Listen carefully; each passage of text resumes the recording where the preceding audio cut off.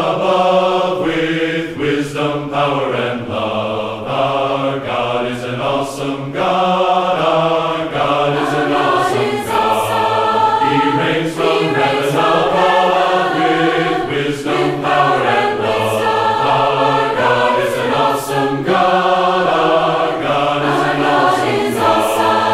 He reigns from heaven above, with wisdom, power, and love. Our God is an awesome God. Our God is an awesome. He reigns from heaven above, with wisdom, power, and wisdom.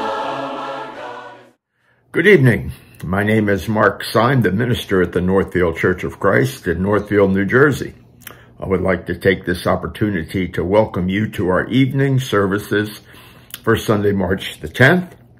Per usual, we will sing songs of praise, observe the Lord's Supper, and I have a message that I hope will be beneficial to each one of us. We sing here at Northfield from Songs of Faith and Praise. If you do not have that book and wish to sing along, I will make sure to give you the title of the song along with the number so that you can either use your book or Google the song and sing with us. The first song that we will sing is number 202, Joyful, Joyful, We Adore Thee. 202, Joyful, Joyful, We Adore Thee. Joyful, joyful, we adore thee, God of glory, God of love. Hearts unfold like flowers before thee, opening to the sun above. Melt the clouds of sin and sadness, drive the dark of doubt away. Giver of immortal gladness, fill us with the light of day. All thy works with joy surround thee, earth and heaven reflect thy rays. Stars and angels sing around thee, center of unbroken praise. Field and forest, vale and fountain, flowery meadow, flashing sea.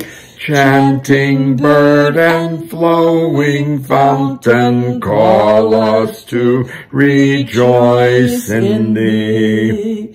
Thou art giving and forgiving, ever blessing, ever blessed. Wellspring of the joy of living, ocean depth of happy rest. Thou our Father, Christ our brother, all who live in love are thine. Teach us how to love each other, lift us to the joy divine. Mortals join the mighty chorus, which the morning stars begin. Father love is reigning o'er us, brother love binds man to man. Ever singing march we onward, victors in the midst of strife. Joyful music leads us onward to the triumph song of life. Turn to number 183, Lord of all being, throned afar. 183, Lord of all being, throned afar.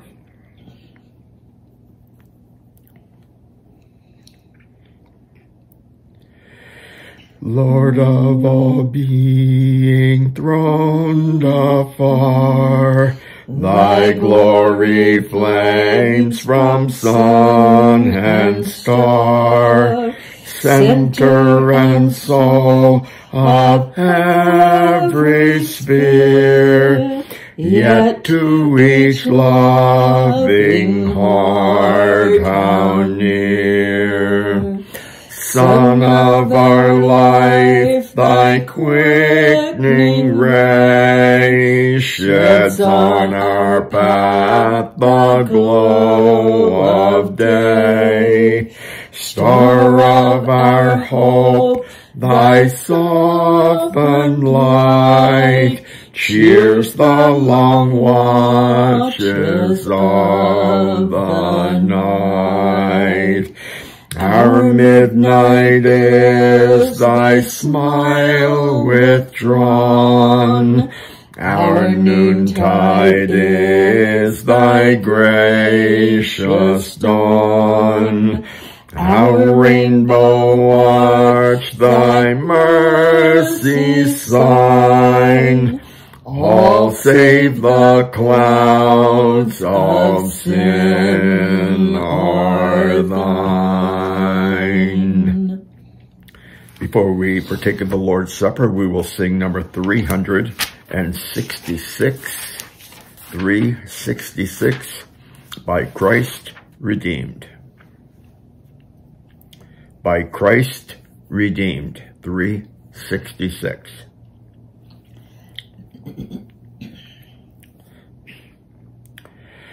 By Christ redeemed, in Christ restored,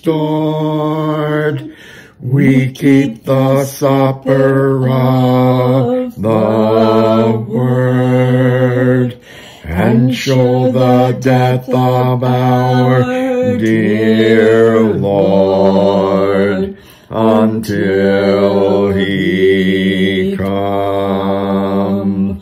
His body given in our stead is seen in this memorial bread. And as we drink, we see the blood until he come. And thus that dark betrayal night, with the last advent we unite. By one bright chain of loving right, until he come. It is now time to observe the Lord's Supper. We do this because the scriptures tell us that Christians gathered together on the first day of the week to break bread. That is found in Acts chapter 20 and verse 7, while Paul and those with him were at Troas. We have come to understand that this is one of the very, very important aspects of our worship to the Lord. It is something that we are to do every first day of the week. Every Lord's Day, we are to gather about his table. Jesus instituted this Lord's Supper on the night in which he was betrayed, when he told the disciples to take bread and take the fruit of the vine. In the 11th chapter of 1 Corinthians, the Apostle Paul reiterates this and explains to us the breaking of bread and the drinking of the fruit of the vine to proclaim the Lord's death until it comes. So as we gather about the table, let's solemnly go back to the hill of Calvary, where Jesus died for our sins. Let's give thanks for the bread. Our God and Heavenly Father, we are just so grateful that Jesus was willing to come to earth. In your divine wisdom, we understand that he came at just the right time. And we understand that he came to die for the sins of mankind. And so as we partake of this bread, help us to remember the body that was nailed to the cross, the agony that Jesus went through as a human for each one of us, Bless us as we partake. Help us to make this an event that is so important to us, that the death of Jesus Christ is memorialized every first day of the week as we gather about the table. Be with us as we take of this bread. We ask it in Jesus' most holy name. Amen.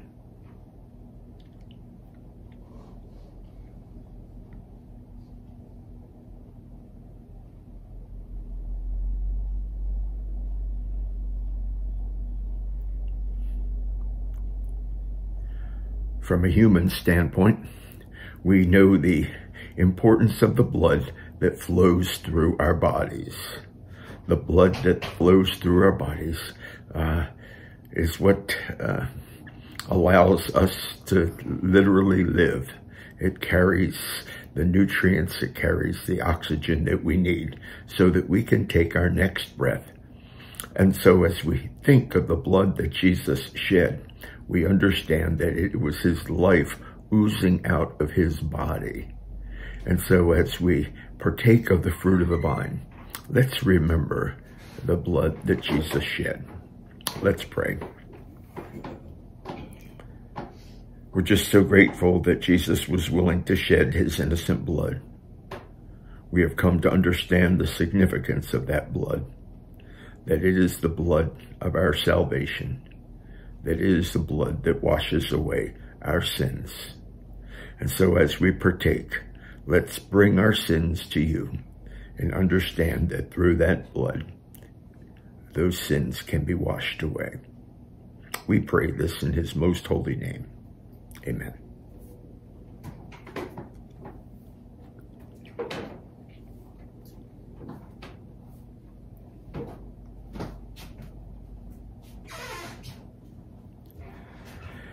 Having completed the Lord's Supper, we do something else that we are instructed to do on the first day of the week. We are instructed to lay by in store that which we have prospered. There's not a set amount. There is no minimum. There is no maximum. It says as we have prospered. And so as we give, let's truly remember how we have indeed prospered. Let's remember that we give back to the Lord what is his. And we understand that Jesus died for the church. And the church is his kingdom here on earth. It is the vehicle through which others are brought to Christ. It is the vehicle through which we can help others. Let's reflect on those thoughts as we give. Let's pray. Our God and Heavenly Father, we're just grateful at this time for the opportunity to give. We understand that God loves a cheerful giver. Let's be cheerful in our giving, knowing that what we give is the Lord's, but what we give is for a purpose, that the word of God might be spread, that we as a church can help those that are in need. Bless us in our giving. Help us to understand that it is what we are supposed to do as Christians. And let us give with an open heart. Bless us as we give. We pray it in his most holy name. Amen.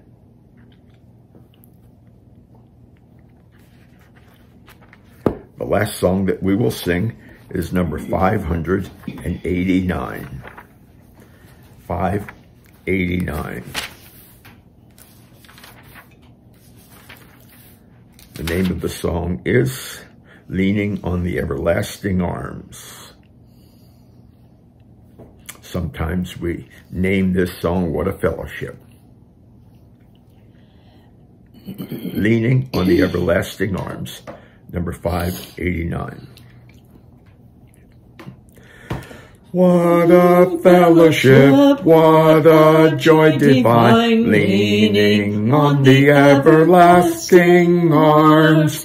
What a blessedness, what a peace is mine, leaning on the everlasting arms. Leaning on Jesus, leaning on Jesus, safe and secure from all alarms. Leaning on Jesus, leaning on Jesus, leaning on the everlasting arms. Oh, how sweet to walk in this pilgrim way, leaning on the everlasting arms. Oh, how bright the path grows from day to day, leaning on the everlasting arms. Leaning on Jesus, leaning on Jesus, safe and secure from all alarms. Leaning on Jesus, leaning on Jesus, leaning on the everlasting arms. What have I to dread? What have I to fear? Leaning on the everlasting arms. I have blessed peace with my Lord so near, leaning on the everlasting arms.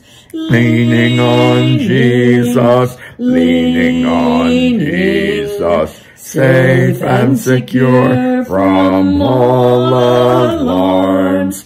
Leaning on Jesus, leaning on Jesus, leaning on the everlasting arms. That concludes the song part of our service. I know the Lord was praised. I hope you were uplifted by singing praises to our Lord.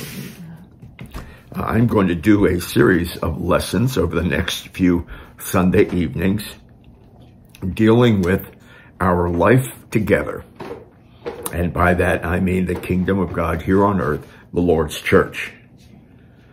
This morning's title, under the heading of our life together, is a call to fellowship. In Acts chapter 2, verse 42, the bar was set for each one of us. We have an account of what the early church did. It says in Acts 2:42, and they continued steadfastly in the apostles' doctrine and fellowship, in the breaking of bread and in prayers. They did all the important things that they were supposed to do. We just observed the Lord's Supper. We just gave back to the Lord. But there's one important aspect of that verse. It says not only did they continue in the teachings of the apostles, but they also fellowshipped. They also fellowshipped. And so as Christians, we're supposed to be steadfast in the word of the Lord, and we are supposed to break bread, and we are supposed to pray. But you know what? As a church, we can't do that without fellowshipping together. And so there are some important aspects, I believe, to what fellowship is all about.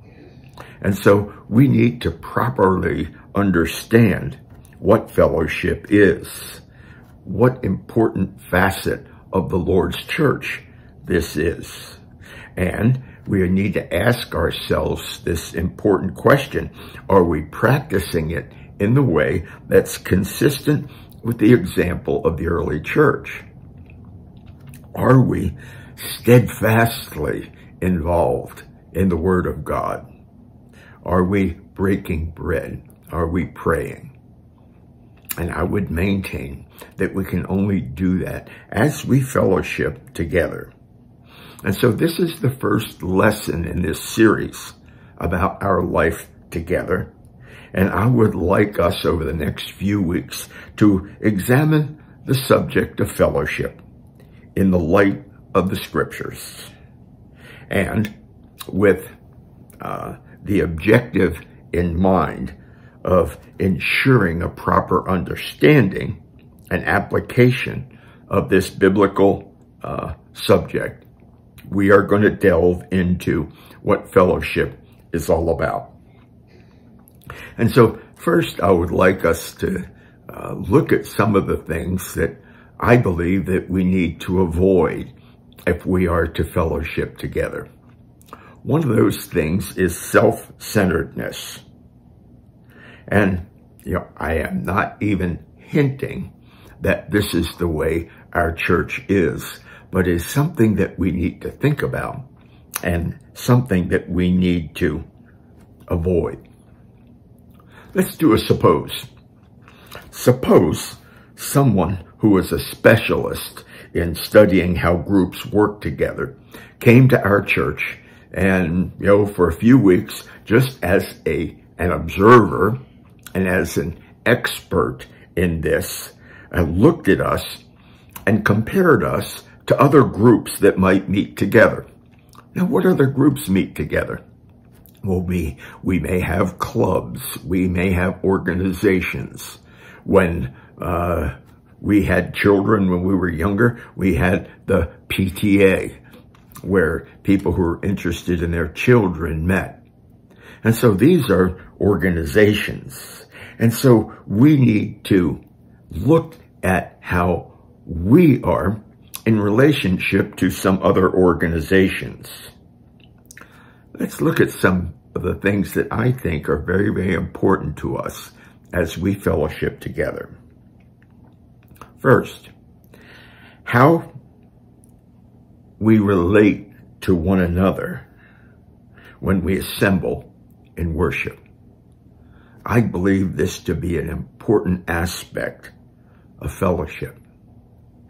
2, how we interact with one another in our assemblies. I think this is really important. Our group loyalties, we need to be very, very careful of this. Our willingness to support one another in times of need. And finally, is the only place that we see fellow Christians at worship service? Is that it? Is it just when we formally gather together? Or are our fellow Christians our families? Indeed, our friends. And so, in looking at those, if a casual observer came in, how would he observe us? How would we meet up with his expectations? Do they see people that are interested in each other's lives? That people are coming together for multi-purposes. We come together to worship not only for the sake of our own spiritual life, but for our personal salvation. We can't go to church like we go to a movie, right? It's not just this one-time event. We go to the movie, we sit in our seats, we buy our popcorn, we watch the movie, and we walk out, and that's it. We need to make sure within our church that we are not self-centered. Because when we go to a movie, it's just me and the movie, or me and the person I'm with and the movie. There's nothing else. That's not the way the church is supposed to be. The church is designed so that we can have a relationship with God and at the same time have a relationship with those that we worship with, because we're all on the same journey. We're all on the same path. And so, let's face it, we go to a movie and there's no fellowship taking place. But when we go to church, there is supposed to be fellowship. And so, what I would contend this evening, that a fellowship is free from self-centeredness. And the truth is emphasized in the scriptures. In 1 Peter chapter 4 and verse 9, it tells us that we are to be hospitable to one another. We're to be hospitable to one another. When the qualifications for elders and for deacons are given to us in 2 Timothy and in Titus, one of those aspects, one of those qualifications is that an elder and a deacon are supposed to be hospitable. 1 Corinthians chapter 12 and verse 26 indicates to us that we are to have a genuine care for one another.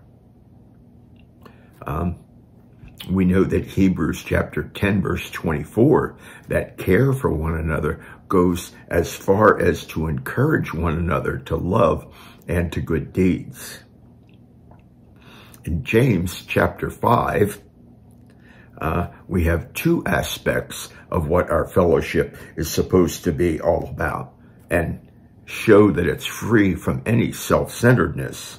One, in James chapter 5, verse 16, it lets us know that we are to pray for one another. It tells us what the power of prayer is, especially when the prayer comes from someone who is righteous in the Lord.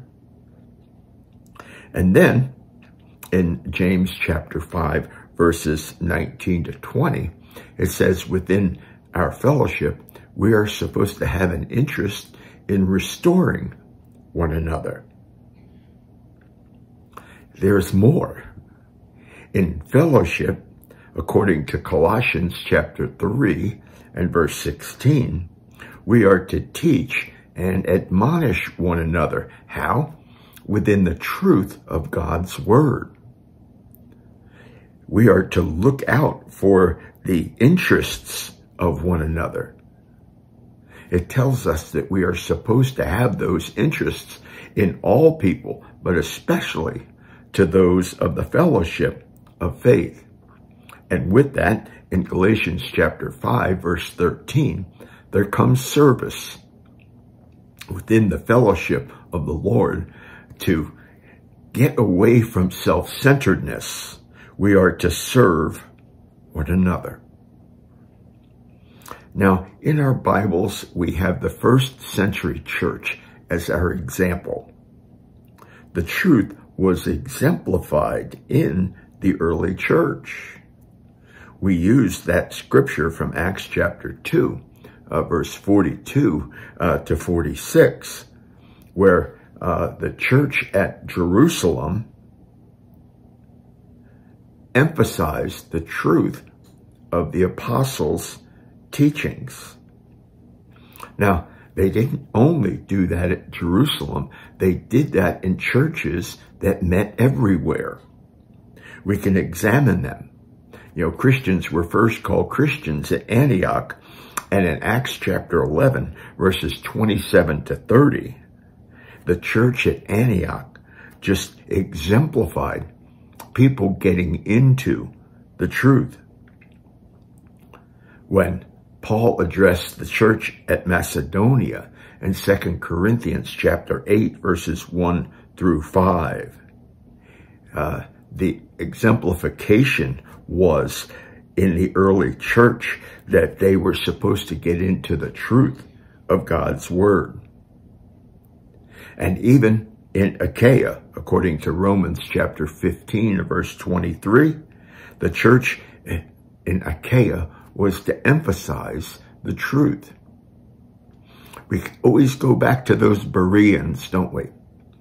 Paul lifted the Bereans up to another level when he said the Bereans were more noble than others because they searched the scriptures to make sure that what they were hearing was the truth. And with that, as we conclude the lesson this evening, dealing with our fellowship together and our life together and our call to fellowship. The kingdom of God here on earth, the church, consists of those that not only love God, but those that love their brethren.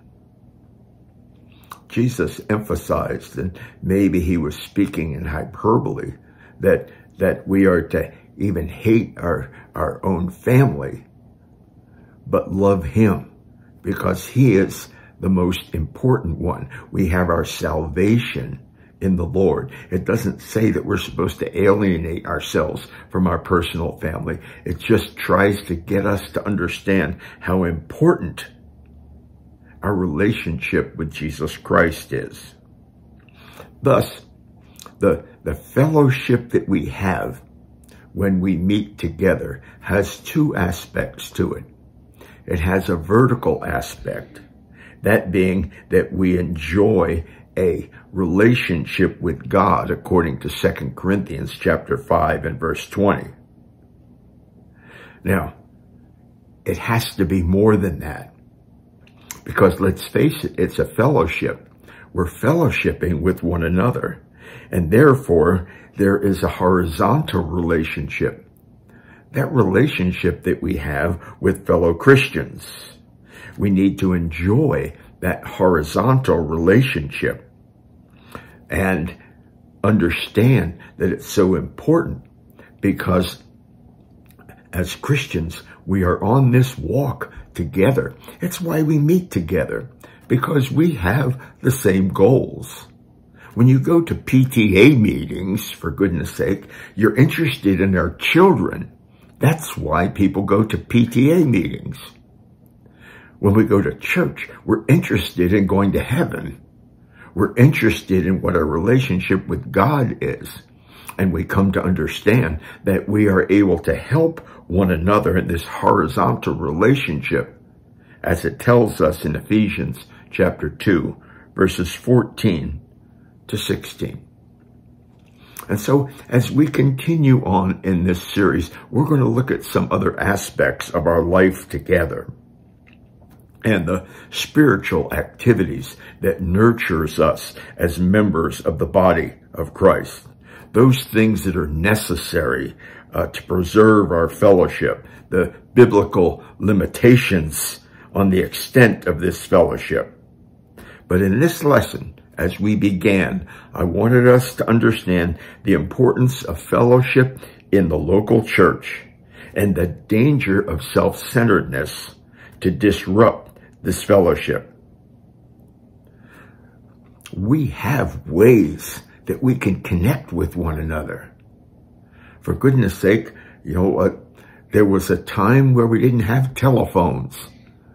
The early people in our country, the founding fathers, wrote to one another. Their writings are exemplary in how they dealt with one another.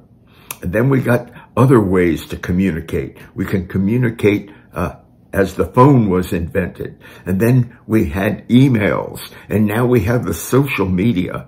We have ways to stay in touch with one another as members of the Lord's church.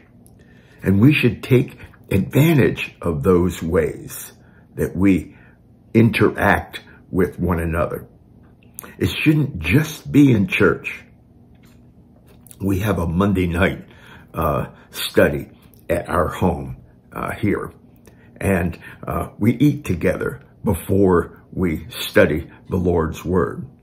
And we have such a diverse group that meet together. And this group is where we're all interested in one another. Because we had gone on vacation for a while, we didn't have this meeting for about 5 weeks. And we were all almost as one, saying how much we missed fellowshipping together with one another. Let's make sure that our lifestyle is such that we can be looked up to in the way that we interact with our Lord, and not be afraid of how others look at us, that our lives are transparent. I hope that this lesson was a good introduction to our life together and the importance of our fellowship. Our life together consists of those that are Christians.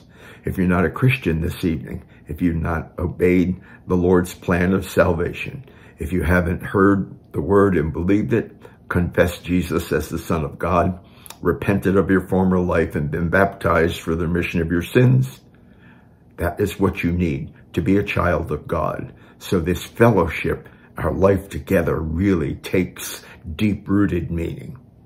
If you have that need, that invitation is offered to you. If you need it immediately, get in touch with one of us, and we will be at your beck and call.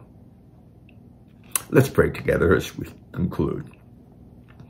Our Heavenly Father, help us to understand the importance of being one within the church.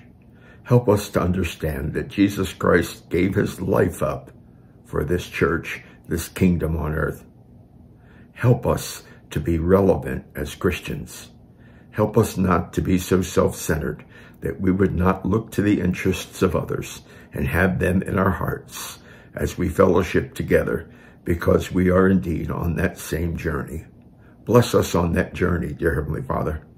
Help us each day to desire to get up and do your will and to serve others. Continue to be with us. Continue to bless us. Help us and comfort us when we are in need. Bless us when we are in need of your blessings. We ask this prayer in Jesus' most holy name. Amen. Please be safe, and may God bless you all. God is an awesome God. He reigns from heaven above with wisdom, power, and love. Our God is an awesome God.